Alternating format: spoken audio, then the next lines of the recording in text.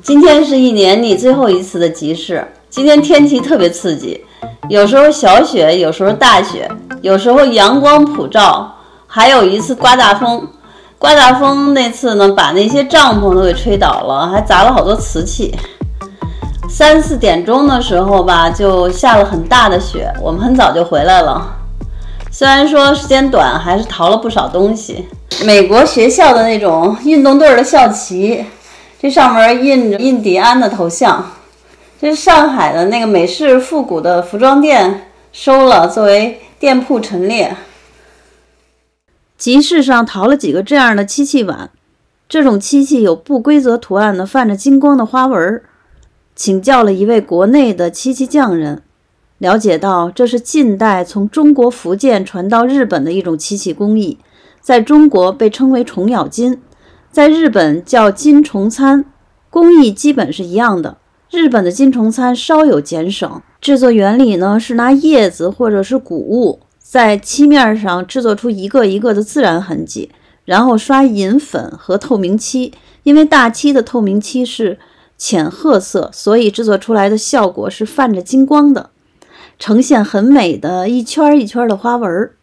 仔细看有银粉的痕迹，这种工艺相对复杂，价值也偏高，市面并不多见。小歪嘴儿比目鱼的一个陶器，应该是个花叉。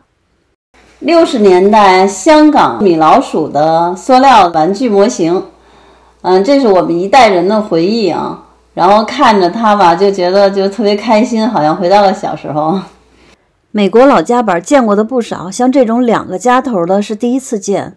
想想这种设计也是挺实用的。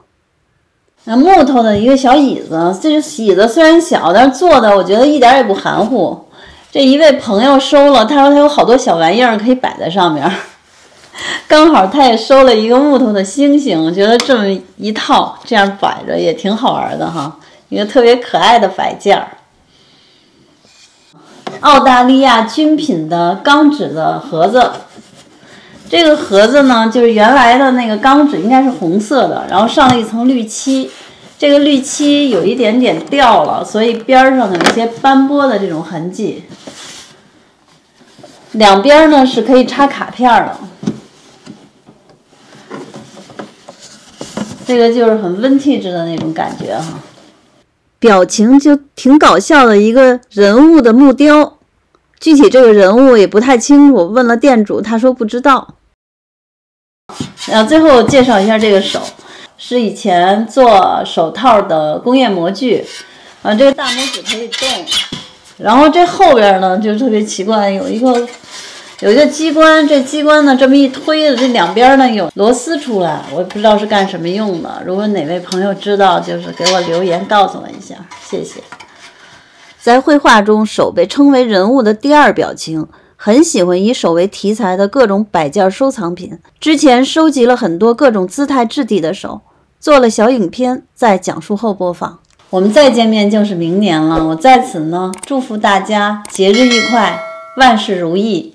也希望明年的疫情呢能够缓解，能去更多的国家和地区去逛各种各样好玩的集市。谢谢大家。